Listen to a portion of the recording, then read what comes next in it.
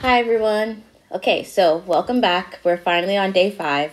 If it's been a while, I apologize. I've tried to record this same video multiple times. I've uploaded it to YouTube and then the audio wasn't playing. So I'm trying to do this again for you guys. I'm trying to stay positive. So I really hope that this series has been helping you. For those of you who are new to the series, we've been going over every single one of the questions from the Accuplacer Advanced Algebra and Functions practice test. So the way that we're doing it is we go over the original question, and then we're going to go over 2 brand new questions that practice the same skills as the original question. This way, when you guys go into your Accuplacer exam, you feel like you've really practiced the skills required in order to do well. So let's go ahead and get started with the original question, and then we'll see how it progresses into the next 2. So it says, the graph above shows the cost in dollars of apples as a function of the number of pounds of apples purchased at a particular grocery store. Okay, so that was a lot of wording just to say this graph represents the cost of apples per pound. Okay, then it says the equation above defines the cost C in dollars for P pounds of pears at the same store. So this is just saying that this equation here is representing the cost of pears. Which of the following statements accurately compares the cost per pound of apples and the cost per pound of pears at the store? Okay, so we just have to use this equation and then use this graph in order to figure out the price of apples and then pears. And then once we're able to find the cost of each, we're going to compare them to one another. Okay, so let's start with the equation. It says C equals 7 over 5P. And this entire equation can be used to find the total cost of your pears. So the C stands for the total amount of money you spend at the store. The P just represents the number of pounds you're buying. So then what does the 7 over 5 represent? Well, because you are multiplying that by the number of pounds you're purchasing to equal the total amount of money spent, the 7 over 5 must represent the price per pear, well, the price of pears per pound. So how do we take 7 over 5 and make that represent a cost? Well, if you happen to have a calculator with you, go ahead and type in 7 divided by 5, and let me know what you get. 7 divided by 5, and that is equal to 1.4. So in terms of money, it would be 1.40 or $1.40. So the price per pears per pound is $1.40. Okay, so we're going to write that down. And now we're going to go ahead and go to the cost of apples. So in this situation, we have a graph. So what we need to do is we need to go from a graph. We need to form an equation for that graph, and then use the equation the same way we just used this other equation to figure out the cost of apples per pound. So how do we go about doing that? Well, this is going to be a line here, and we need to represent that with an equation. Well, an equation for a line is y is equal to mx plus b. The b represents the y-intercept. All the y-intercept means is, where does this line cross over the y-axis? So this is the y-axis. So where does this line cross over on the y-axis? It crosses over the point 0, 0. So the y-intercept is a point 0, 0. And to put it into the equation, you just use a second number. So y is equal to mx plus 0. Because this is just a 0, you could just write y is equal to mx. You don't have to write plus 0. Now, what does the m represent? Well, the m represents the slope of the line. Slope of the line just means how do you go from one point to the next. So we're going to go ahead and we're going to find another point on the line, and it's 4, 3. So how do you go from 0, 0 to 4, 3? That's the slope. So you go up 1, 2, 3, 4. So you go up 4, then you go over 1, 2, 3. So the slope of that line is 4 over 3. So instead of writing m, we're going to write y is equal to 4 over 3x. Now it looks very similar to that original equation that we used for pears. Y is going to represent the total cost. X is going to represent the number of pounds. So 4 over 3 must represent the number or the price of apples per pound. So do you remember how we find that? 4 over 3 is the same as saying 4 divided by 3. So let's go ahead and put that into our calculators. 4 divided by 3, and you should get 1.33333 repeating. In terms of money, it's $1.33. So the cost of apples is $1.33. So let's now go ahead and compare the price of pears to the price of apples. So the pears were $1.40. The apples were $1.33. So let's go ahead and see the difference. So if we're going to go ahead and subtract them, then we can't do 0 minus 3. So we go ahead and carry from the 4. You make that a 3 and make the 0 a 10. 10 minus 3 is 7. 3 minus 3 is 0. Bring down the decimal point. 1 minus 1 is 0. So the difference is 7 cents. So the pears are 7 cents more than the apples. So let's go ahead and see which one of these answers can show that the apples are less than the pears. So A says apples cost approximately 7 cents less per pound than pears do. That's exactly what we want to say. Apples are 7 cents less. But let's go ahead and make sure that none of the other answers work just to make sure we have the right answer. It says apples cost approximately 4 cents less per pound than pears. No. Apples cost 73 cents less per pound than pears. No. Apples cost approximately 62 cents more per pound than pears do. No. So answer A is correct. Okay, so some of you may be feeling like what we just did is a lot. I agree with you 100%. That's why I created these 2 additional problems so that you feel more confident using the same skills. So what's going to happen with number 2 is you're going to feel a little bit more familiar with what we just did. It's not going to be brand new to you. But by the time we get to question number 3, you're going to feel way more confident doing this type of problem. So I encourage you to stick into this video and just see it all the way through and then tell me how you feel at the end of it. Okay, so example number 2. The graph above shows the cost in dollars of flowers as a function of the number of pounds of flowers purchased at a local shop. So all that's saying is the graph represents the cost of flowers. The equation above defines the cost in dollars for P pounds of chocolates at the same shop. So this equation represents the price of chocolate.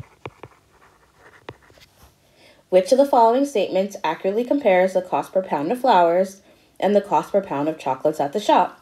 So again, we have to figure out how much do chocolates cost per pound, how much flowers cost per pound. Again, we're going to start with the equation for chocolates. C is equal to 14 over 5P. So if C represents the total cost that you spent at the store, and P represents the number of pounds you're purchasing, and you're multiplying it by 14 over 5, 14 over 5 must represent the cost of pears per pound. So how do we figure out what 14 over 5 is in dollars? Well, you do 14 divided by 5. So in your calculator, do 14 divided by 5, and you should end up with 2.8. Okay, but again, we're talking about money, so it should be $2.80. So the price of chocolates should be $2.80. Well done.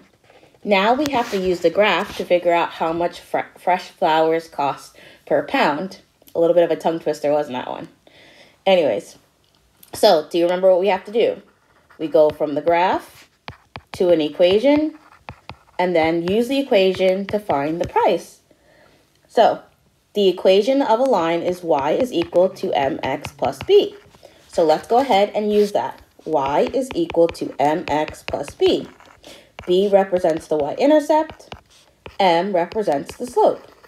I'm going to go ahead and erase this so it doesn't distract us. Okay, so we're going to go ahead and look at our graph, and we're going to see where does the line cross over the y-axis. So this is the y-axis here. So again, it crosses over at 0, 0. So the y-intercept is 0. So we're going to write y is equal to mx plus 0. Again, you don't technically need to write plus 0, so you can just write y is equal to mx. Now we have to figure out what m is, which is the slope. So how do we figure out slope? You go from one point to the next. So here's another point on the line, 4, 1. How do I get from 0, 0 to 4, 1? You go up 1, 2, 3, 4, and then you go over 1. So 4 over 1 is the slope. So y is equal to 4 over 1x. So if y represents the total cost and x represents the number of pounds, what does this 4 over 1 represent? That represents the cost of flours per pound. So how do we figure out how much that is in money? 4 over 1 is the same as saying 4 divided by 1. And 4 divided by 1 is just 4. So flours cost $4 per pound. So we're going to go ahead and put $4 per pound for flours. So now we have $4 for flours and $2.80 for chocolate. Let's go ahead and see the difference. So 4 minus 280. You can go ahead and use your calculator. 4 minus 2.8. And you get 1.2. Again, you're talking about money, so 1.20 or $1.20. So there's a $1.20 difference. So flours cost $1.20 more than chocolates. So let's go ahead and read our answer choices and see which one we're going to choose. A, flours cost approximately $1.20 less per pound than chocolates. No, flours cost approximately $1.20 more per pound than chocolates. Yes. All right, how do you guys feel? You feel more prepared than you were in the last question, don't you? Well, stick around, do this next question with us together, and see how much more smooth it is now that we know what we're doing. Show that you have confidence in yourself and the skills that you're learning. You'll be able to go ahead in your test and get this answer right if you have a question like this on your test. So, question number 3 says, the graph above shows the cost in dollars of veggies as a function of the number of pounds of veggies purchased at the store. So this graph represents the cost of veggies. Okay? The equation above divides the cost in dollars per pound for fruit at the same shop. So this equation is for fruit. Which of the following statements accurately compares the cost per pound of veggies and the cost per pound of fruit at the shop? Okay, so again, we have a graph being compared to an equation. So let's go ahead and start with the equation for fruit. C is equal to 3/4 P. You probably already know what to do, which is just take the 3 over 4 and figure out what the price is. But just as a reminder, C stands for the total cost. P stands for the number of pounds. So 3 over 4 must represent the cost. 3 over 4 is the same as what? Right? 3 divided by 4. Good. And 3 divided by 4, if you put it into your calculator, is 0.75. In terms of money, that's just 75 cents. So fruit costs 75 cents a pound. Okay, so now we're going to figure out how much veggies cost per pound. Do you remember how to do that? Yep.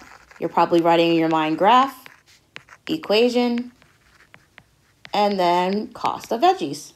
So let's go ahead and let's write an equation. Y is equal to mx plus b. B is the y-intercept. So again, this line goes through 0, 0 on the y-axis. So our y-intercept is 0. Y is equal to mx plus 0. Or we could just shorten it, y is equal to mx. We don't have to write plus 0. M is the slope. So what is the slope? We have to figure out how to go from one point to a next point. So the next point over is 2, 1. So how do you go from 0, 0 to 2, 1? Well, you go up 1 and you go over 2. So 1 over 2 is the slope. Y is equal to 1 over 2x. Again, y is the total cost. X is the number of pounds. So 1 over 2 must be the cost of veggies. 1 over 2 is the same as saying 1 divided by 2. If you enter that into your calculator, you get 0.5. In terms of money, that is 50 cents. So fruit costs 75 cents and the veggies cost 50 cents. So what's the difference? 75 minus 50 equals 25 cents difference. Fruit is 25 cents more than the veggies. So let's go ahead and read our answer choices and see which one we're going to choose. Veggies cost approximately 25 cents less per pound than fruit. Veggies cost approximately 25 cents more per pound than fruit. So remember, veggies are 50 cents. So veggies are 25 cents less than fruit. So our answer is going to be A. So I hope by having these 3 problems all together has helped you build your confidence in using these skills. I'm hoping you guys are benefiting by each day we're practicing together, and you're not only just going over one question and then moving on to the next, but you're really practicing your skills over and over again. So if you like what we did today, please follow, because we're going to do a new problem every single day.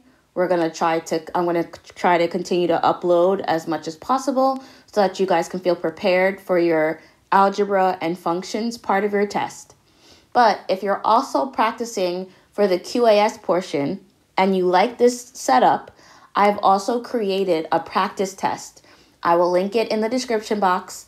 Again, this practice test that I created gives you multiple opportunities to practice the same skills over and over again so that you can feel more prepared for your test. So if you'd like to purchase that practice test, which is for the QAS portion, then you can see the link in the description box.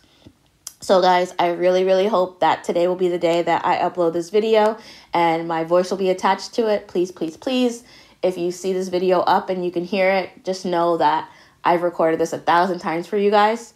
And I hope you guys have a good rest of your day, and I'll see you in the next one.